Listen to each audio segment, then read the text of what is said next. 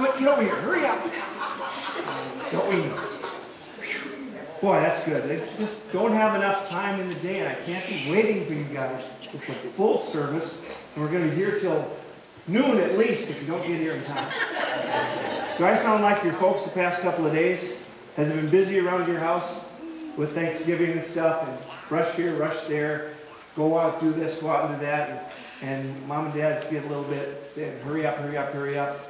What do we call that when they're patient? Mom and dad are impatient with you sometimes, right? So what do you do when mom and dad say, hurry up, hurry up, hurry up? Maybe just what Zoe did, kind of slow down and go just a little bit slower. Yeah? How many of you sometimes get impatient when you ask God for something and it doesn't happen right away? You get impatient with God sometimes? You know, this time of year God says, I'm going to send you a special gift. I'm going to send you my son Jesus. And I know, and you know too, that Christmas is what? How many days away? 25? Well, probably 24 now, because we're halfway through.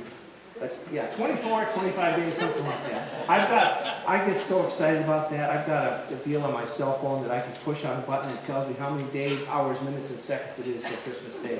Woo! I'm ready to go.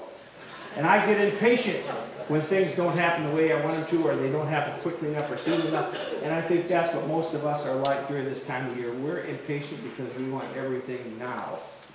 Do you ever feel like that? If you sat down with mom and dad and said, here's the things I would like to have for Christmas, you'd probably just like to have them now instead of waiting until December 25th, right? You get impatient.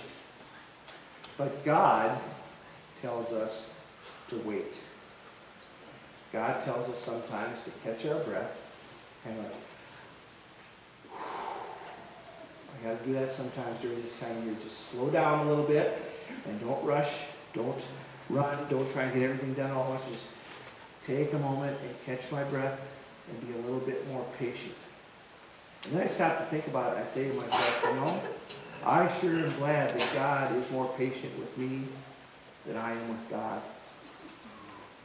Because sometimes I do some things that God might not be too happy with, but God is patient with me. And he says, you know, he's going to get it one of these days. He'll get this all figured out. And God does that with us too. God is a God of love and a God of patience. So, each Sunday, for the next 4 Sundays, including this one, we're going to be lighting candles in our Advent wreath up there in the front. And each one of those candles is going to stand for something very special. And today, the candle is the candle of patience. So, I'd like to have somebody help me with that. Let's see, we had 2 lit candles already. How about if you help me with it this morning? Don't worry, because to be patient, the rest of you, because everybody's going to get a turn as this season goes on, okay? So come on up, we're going to light this candle together, all right?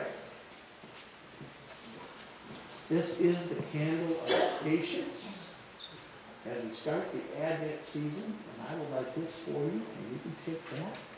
Just light the top of this candle right there. Very good. Thank you.